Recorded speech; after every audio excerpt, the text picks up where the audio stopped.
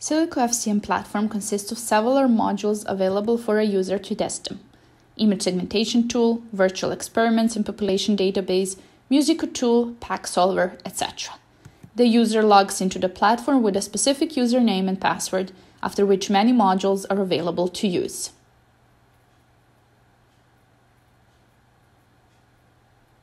The virtual clinical data generation is based on SILICOFCM virtual population model. Initially, the user selects one of the available generation methodologies, in this case, the multivariate normal distribution.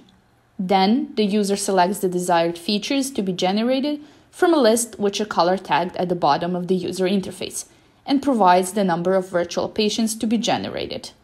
After the successful execution, the final report is created. The main sections of the report are performance metadata and correlation statistics. The report is enhanced with visualization interactive plots such as histograms, statistics, bar plots, and correlation matrix for both the real and the virtual dataset.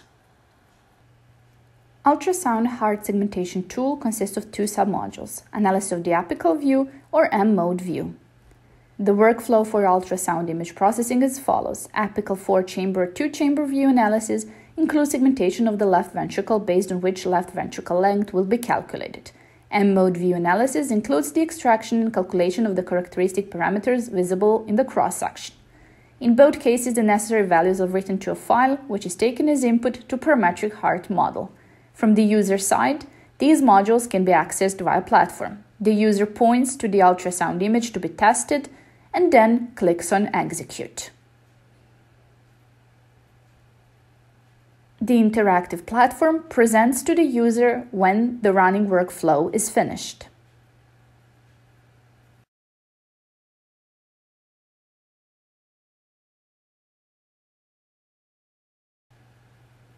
After this, the user can either visualize the results on the platform or download them.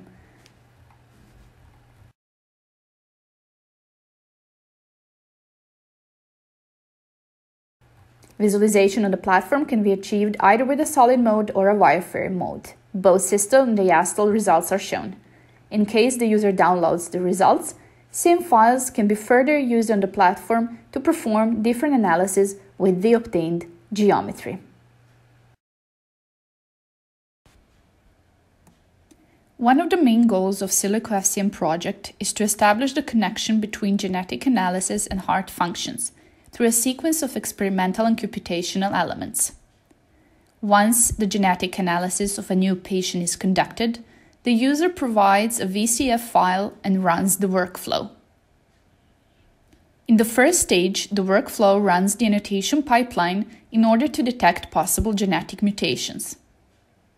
During the analysis, the user is informed about progress and status of the pipeline execution.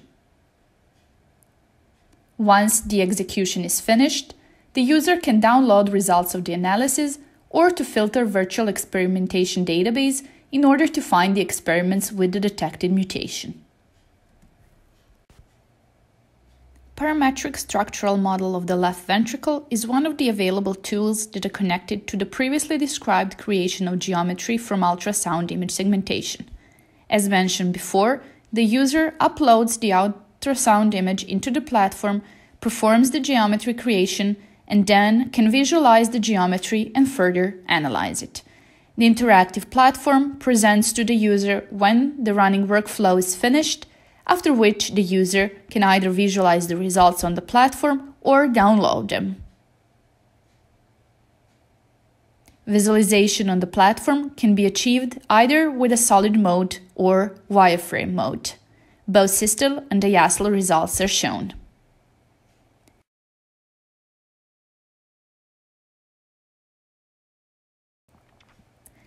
In this finite element model, the patient parametric left ventricle has been modeled as fluid-solid interaction. As a result, velocities have been displayed as an example. The user can interact with the platform to rotate the model, adapt the scale, etc.